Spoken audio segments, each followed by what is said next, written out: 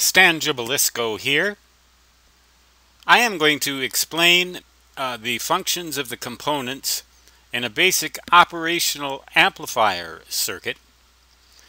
This material comes from the 6th edition of Teach Yourself Electricity and Electronics, published in June of 2016 by McGraw-Hill and co-authored with Simon Monk, who, by the way, wrote 2 new chapters, one on microcontrollers and the other on the Arduino device. You'll also find this circuit in other editions of Teach Yourself Electricity and Electronics. It is a basic operational amplifier circuit. Component values are not shown because they can vary depending on the frequency that you want to use. An operational amplifier comprises at least one, but oftentimes 2 or 4 bipolar transistor amplifiers whose gain can be varied at different frequencies, not by increasing the actual gain itself, but by causing the gain to be reduced, sort of like stepping down on a hose. The normal state of affairs for an operational amplifier is full blast, which would be like having the nozzle wide open and the hose untampered with in a hose and nozzle system. In order to control the gain, you provide negative feedback, which occurs through this feedback resistor, and that's sort of like stepping down on the hose and or tightening up the setting of the nozzle to restrict the flow rather than to increase it any further. The normal state of affairs, again, for an operational amplifier is full gain. The symbol appears like a triangle like this.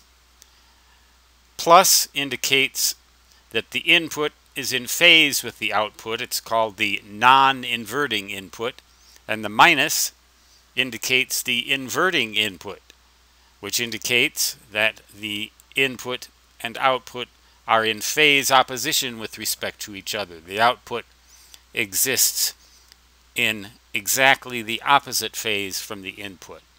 And that is how we normally control the gain in an operational amplifier circuit when we want to use that integrated circuit as an amplifier. We provide negative feedback through a resistor. The lower the value of the resistor, the more negative feedback you get because it's going to the inverting input, and the lower the gain becomes. If you take away this resistor altogether, you have the thing operating at full blast, which can sometimes, depending upon the particular circuit, be as much as 60 decibels. V sub Cc simply refers to the power supply voltage provided to the collectors of the bipolar transistors which make up the amplifier, and V sub EE indicates the voltages on the emitters, or the voltage supplied to the emitters of the bipolar transistors which comprise the integrated circuit. It's really a very simple circuit inside of here, but it's a lot simpler to just indicate an operational amplifier symbol. It saves a lot of space and a lot of confusion. This blocking capacitor right here keeps the inverting input from being completely shorted out to ground for direct current, while allowing signal, if you want to apply a signal to the inverting input, which in this case we do not apply any input signal to that, it allows signal to get through. So it places this point at ground for signal, but not for direct current because of this resistor, which assists with the biasing of the bipolar transistors inside of this triangle, which are written in invisible ink, so you can't see them, but they're there anyway. The input, this resistor, generally the same value as you would expect to find for this resistor, but not necessarily. It provides gain for the non-inverting input, which is the actual amplifier itself, provides the proper direct current bias. The signal is allowed to get through from the input by means of this capacitor, but the capacitor blocks direct current so that you don't get direct current bias disruption of either the non-inverting or the inverting input.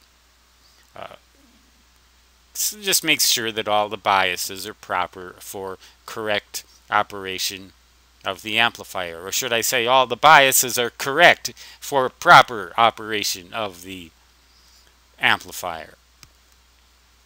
So that's what the components basically do. These resistors provide and assist with direct current biasing. These blocking capacitors keep direct current from disrupting the biasing while allowing signal to pass.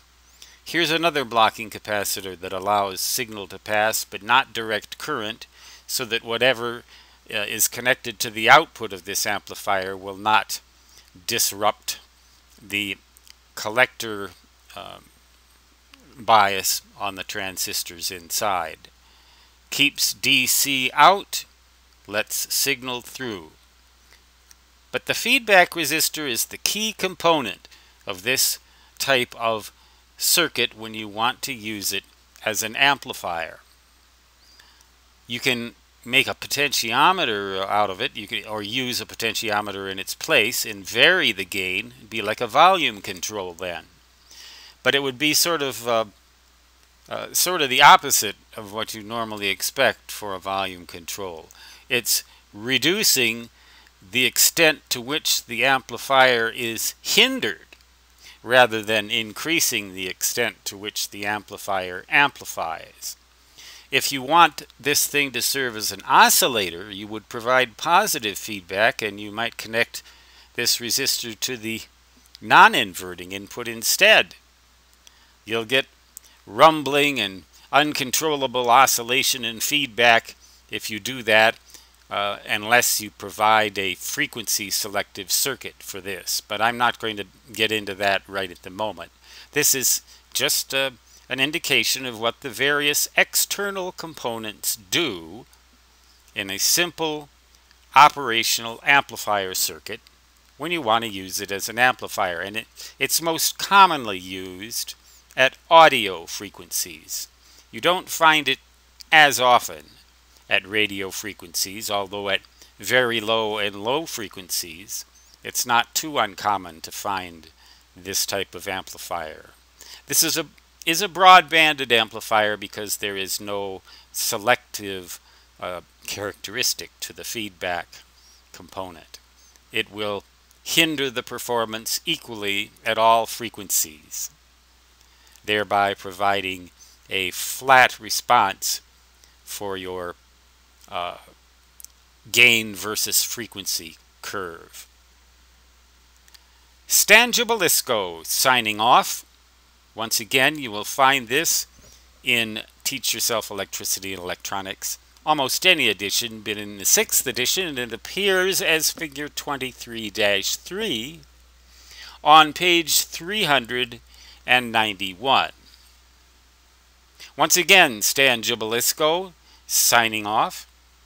Until next time, so long.